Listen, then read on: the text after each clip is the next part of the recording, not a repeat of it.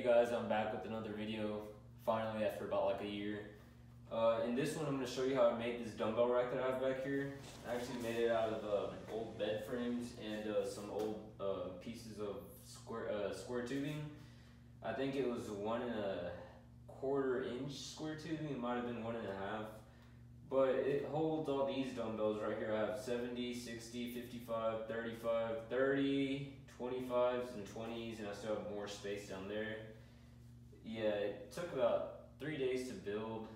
Well, 3 days to finish. I'd started it a long time ago, I just never got to it. But yeah, I spray painted it black, and yeah, it really just helps out the home gym a lot.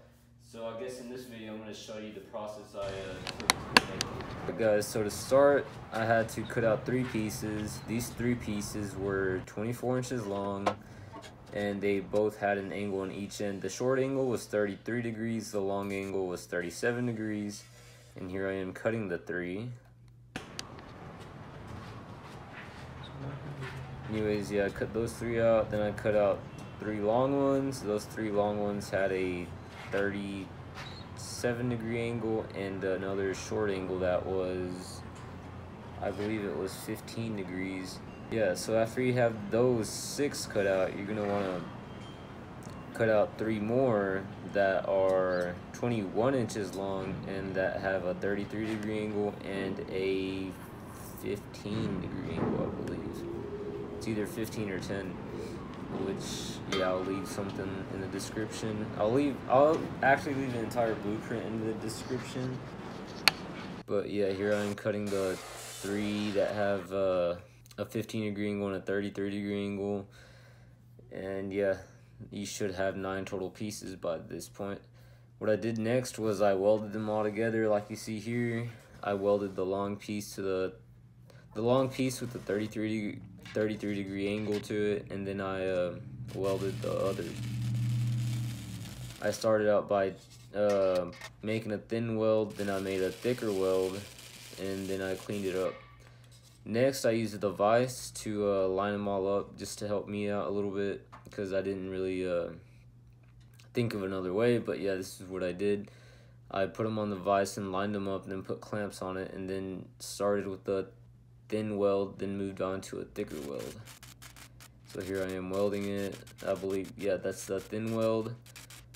And yeah, I did that on both sides. Then I moved it up like this, and I welded between there and there. And then I made sure to put the clamps on.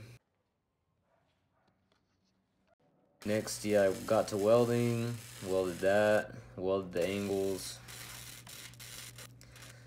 and yeah, you should be left with these 3 pieces, and that's what they should look like.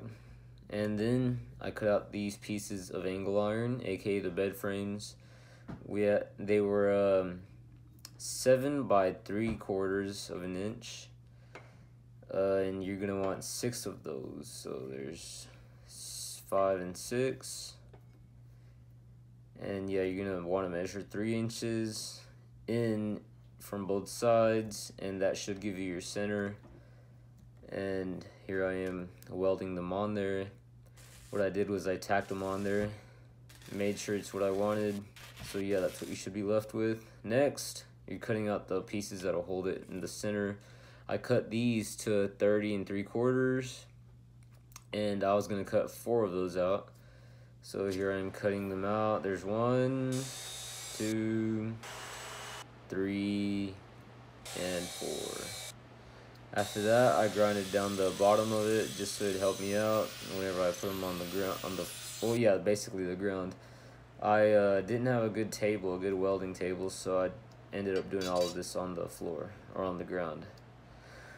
It was a cement ground, but it was pretty straight, so I said, what the hell, it's only a home gym project. I mean, if it was a professional thing, I wouldn't do that, but yeah. I marked my lines, and then I marked the lines on the bottom piece, then on the side piece, the long side piece, and then go ahead and start welding.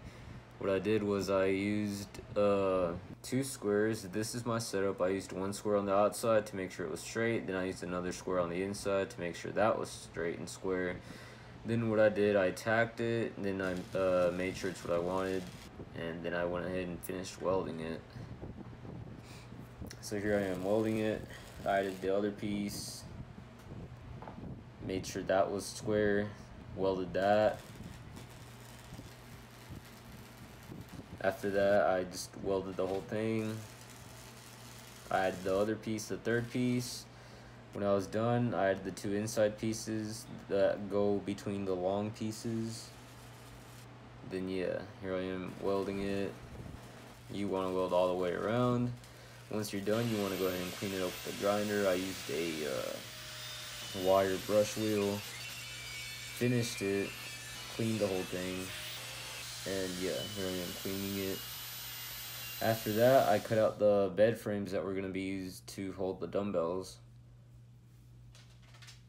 So here I am cutting them. I believe I cut them to 65 inches. Oh yeah, I did 65 3/4, and they were about I think the angle iron they used was 1 1/2 inch. But yeah, then I clamped them on there, and then I welded them on there.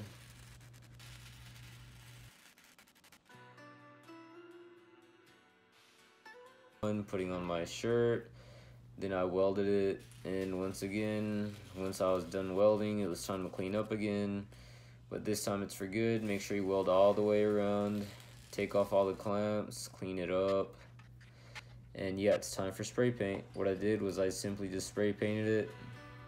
I went with black anti-rust spray paint that I picked up at Ace. It was about $6, and here is the final product.